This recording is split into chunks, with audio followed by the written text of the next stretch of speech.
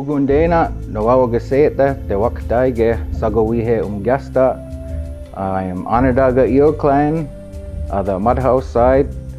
My name is Sagowihe Myers, which means he brings good things to the people in Onondaga.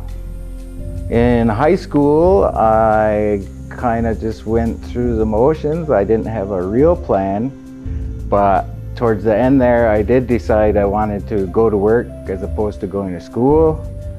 And so I originally meant to go work at a factory, but it closed down before I could.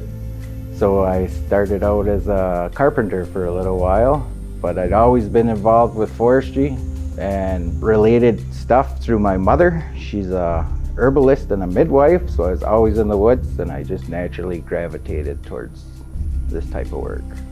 I am a utility arborist for Hydro One. I trim and remove hazard trees around the power lines to keep the electricity on for people in Ontario. Before that, I was working for Six Nations Forestry, and I worked for Guyana State.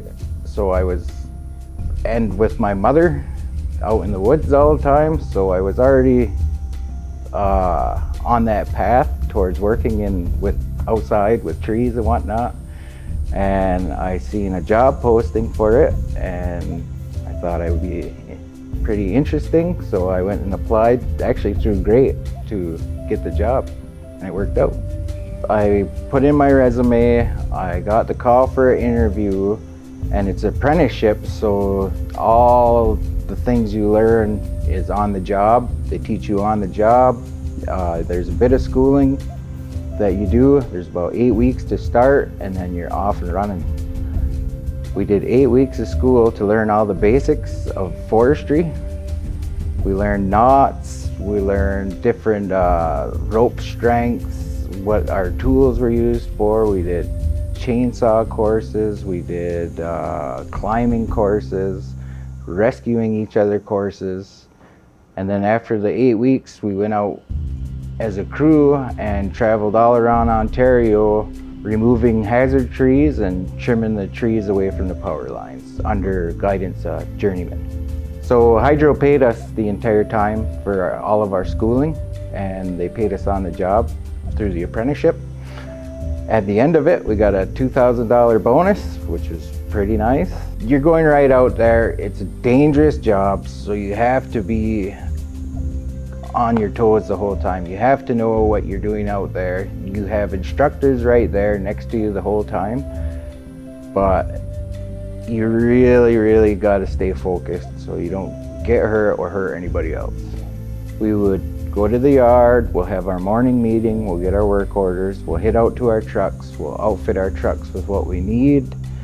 We'll do all our paperwork, do our inspections on our gear, on our truck, and then we'll head out to the job site. When we get to the job site, we do a quick look around on what kind of work we have ahead of us. Then we fill out a tailboard, which is a form indicating all the hazards and all the things we will do to keep us and our coworkers safe as we work. We'll set up our truck. We'll climb trees, and we will remove the limbs and the trees from proximity to the hydro lines. After that, we clean them up, chip them up, pack up all our gear, head back to the yard, turn in some paperwork, and then head on home. I'd say the most dangerous part is probably when you have to climb near large transmission lines. You don't want to come anywhere near them. You have to make sure everything's up to snuff. You don't take any shortcuts, because that's how people get hurt or killed. So yeah, climbing trees near the transmission lines is probably the most dangerous part. Be willing to learn, willing to listen, willing to work, willing to travel, and don't be afraid of heights. The pay is good, the hours are good. I work with an excellent crew. The fact that it's dangerous actually keeps us all pretty tight and looking out for each other, so that we can go home to our families and live life and not, have to be, like wheelchair or something like that. We look out for each other all the time out there.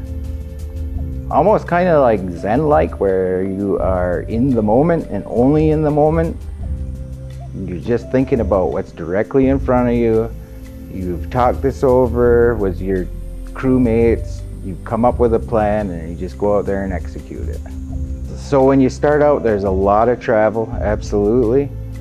But over time, once you get into a full-time position and get to a full-time yard, there's not nearly as much. You go to the same yard every day. You go roughly around your area. And the only real extra travel we do is when there's a big storm that rolls through. And so we have to hit out of town to help restore the power. Like I said, you make a good wage, you'll get close to home, you will have a certain sense of pride that comes with it when you get a job done.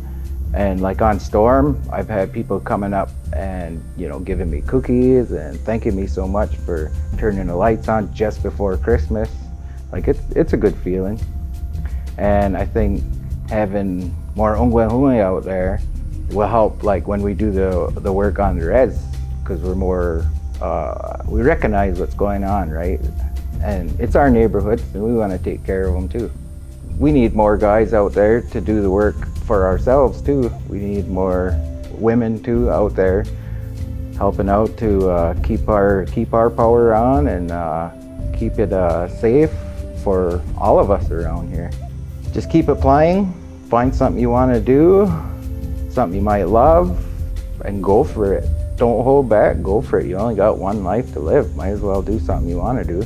I needed help on making a resume, so I came to Great. They were able to help me do my resume, help me go through the steps to apply, and that's that. They helped lots to get me here.